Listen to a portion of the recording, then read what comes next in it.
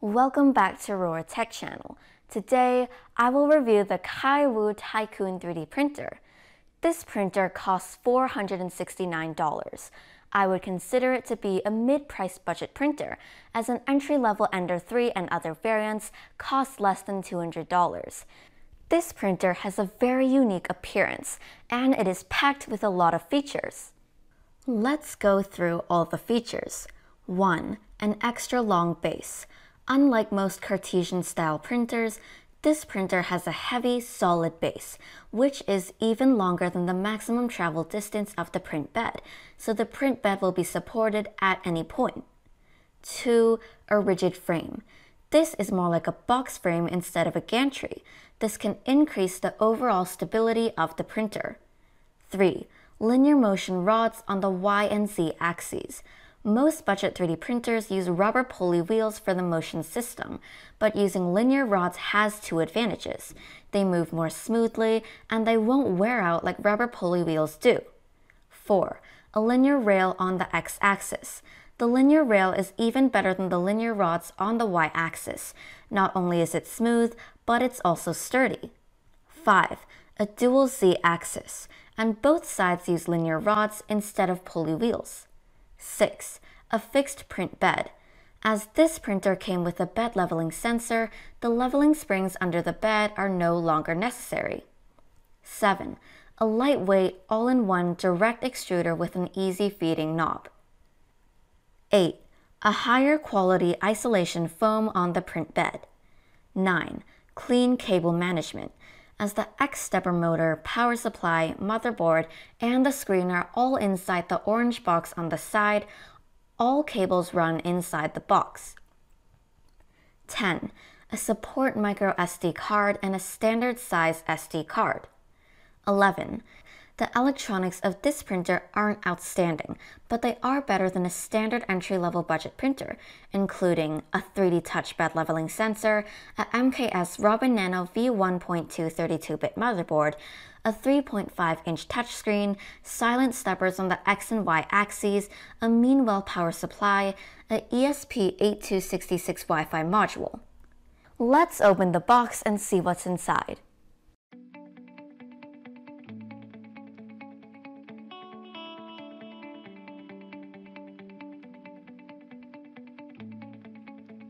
As you can see, there are only two main pieces and some parts.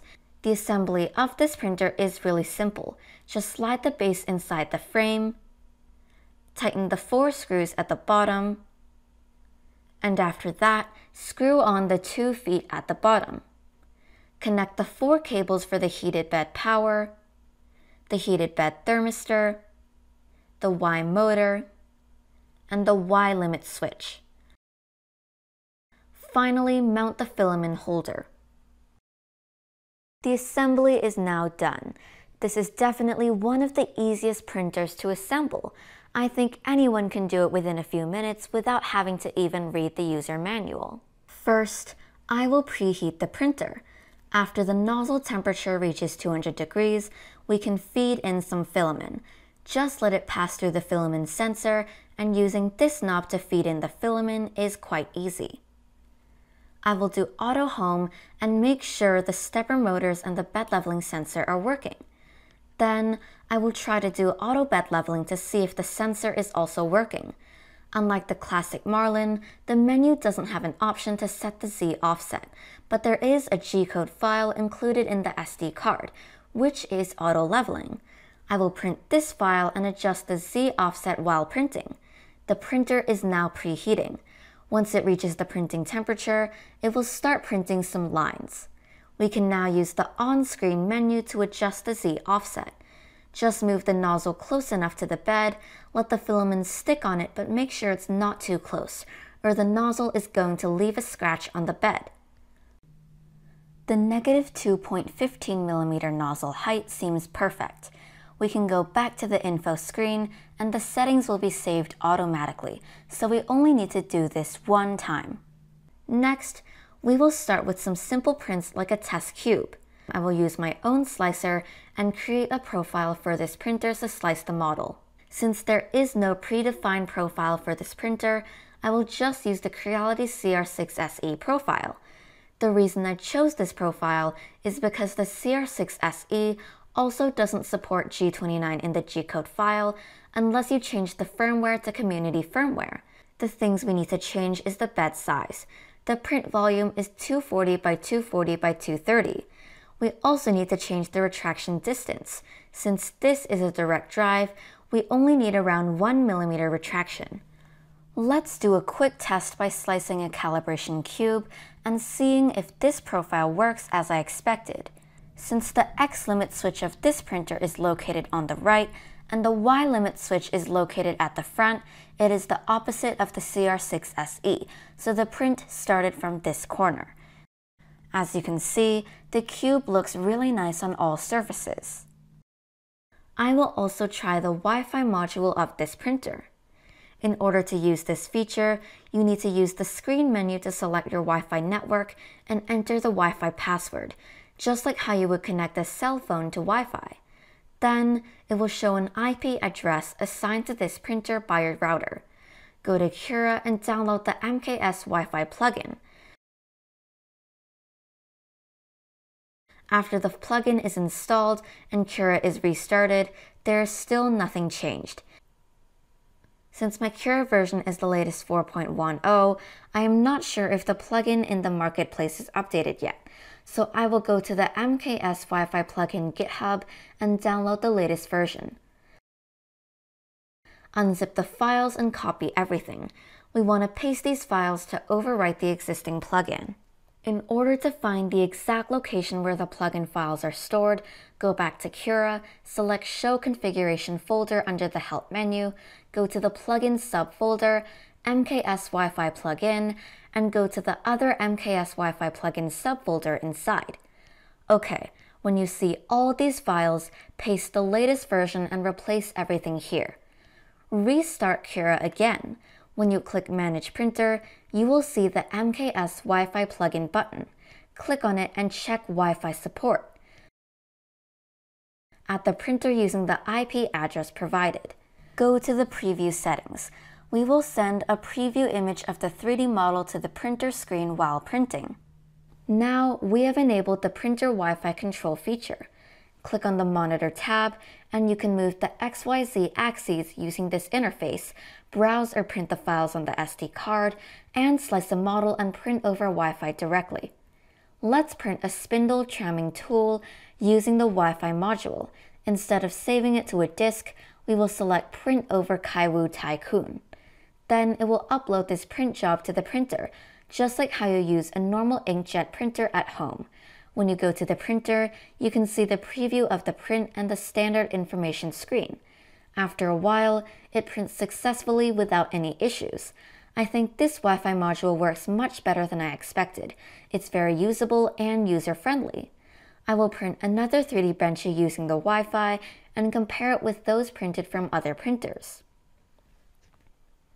As you can see, the print quality of this printer is really good.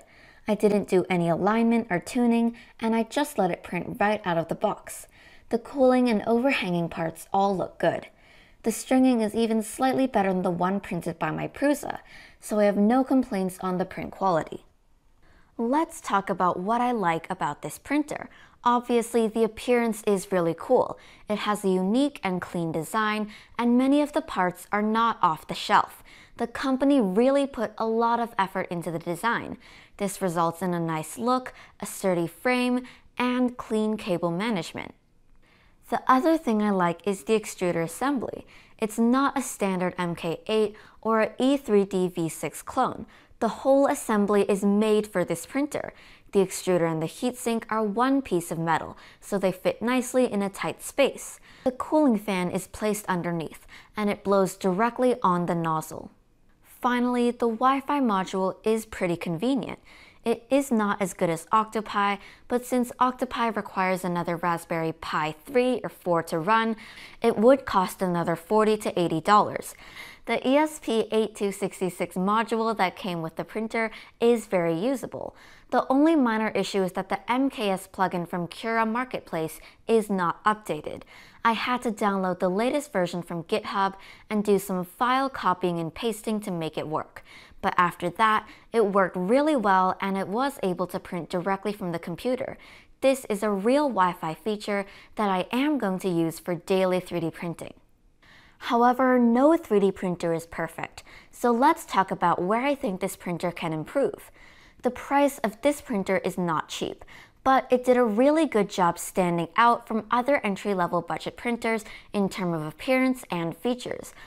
I would suggest that Kywoo can add a few upgrades that won't cost much but would definitely make this machine more premium. First, the glass bed and the binder clip setup is a little bit outdated. A PI spring steel sheet would be much nicer. Second, the extruder is a single gear metal extruder. When printing at a normal speed like 50 to 60 millimeters per second, it works perfectly fine. Since the frame and the base of this printer is super sturdy, with linear rails and linear rods on the X and Y axes, they should be capable of printing much faster. If I want to print at 100 millimeters per second or faster, a dual gear extruder would be preferred. Third, this printer came with TMC 2208 silent stepper drivers on the X and Y axes, and an A4988 standard driver on the Z axis. I understand that the Z axis doesn't move frequently like the X and Y axes, but when you do homing, auto bed leveling, or the Z layer moves up once in a while when printing, it still makes some noise. I would like to see another silent driver on the Z axis. Finally, the 3.5-inch screen is a little small on this machine. I think a 5-inch or at least 4.3-inch screen would fit better with this printer. In conclusion, this printer is really nice and beginner-friendly. It's super easy to assemble and it prints really well out of the box. After the Wi-Fi feature is set up properly, it works just like an inkjet printer and allows you to print directly from your computer. If your budget permits it and you are looking for something better than an entry-level 3D printer with a nicer appearance and more features, you could definitely consider this Kywoo Tycoon printer. That's it for this video. If you like this video, please hit the like and subscribe button. My brother and I make a new video every weekend, so check out my channel on Mondays and you'll see something new. See you next week. But OctoPi requires another Raspberry Pi 3 or 4 to run, which would cost another $40 to $80. Finally, the Wi-Fi module is pretty convenient. It is not as good as OctoPi. Finally, the Wi-Fi module